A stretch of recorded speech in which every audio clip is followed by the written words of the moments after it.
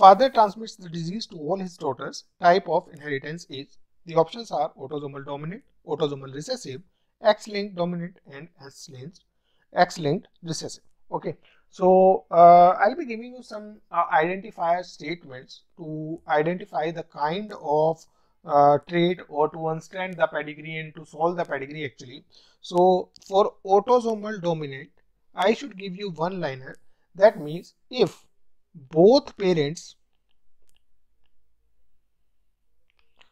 are diseased and any of offspring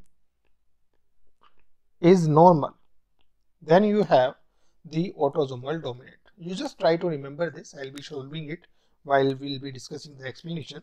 But yes, now the autosomal recessive, there's a statement for this, that both parents are disease free, are normal, but any of offspring is diseased. So in that case, you consider that to be the autosomal recessive. Then we have the X-linked dominant. Now in case of X-linked dominant, the father transmit disease to all the, or most of the, actually it is all the, but sometimes most of the daughters. And in case of X-linked recessive, the mother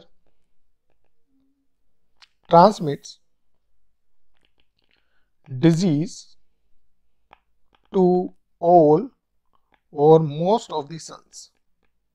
If you just remember all these statements carefully, you will be able to solve the pedigree.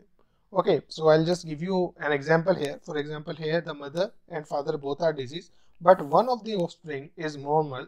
That means it is autosomal dominant. Then here you can see this, the lady and the male seems to be normal, but one of the offspring is diseased. That means it is going to be autosomal recessive. Then we have another method that is called as the X-linked dominant, where father is diseased and this father transmits disease to all its daughters. Okay, so here you see the father male transmit disease to all its daughters. Okay, it's not female, it has to be male.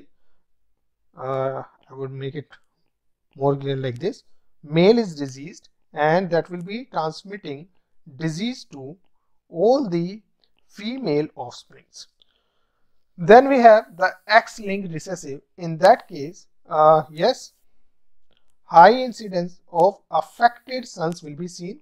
High incidence of the affected sons will be seen, and the X-linked, basically this is going to be the recessive one, and generally the lady is either carrier or sometimes it looks normal also.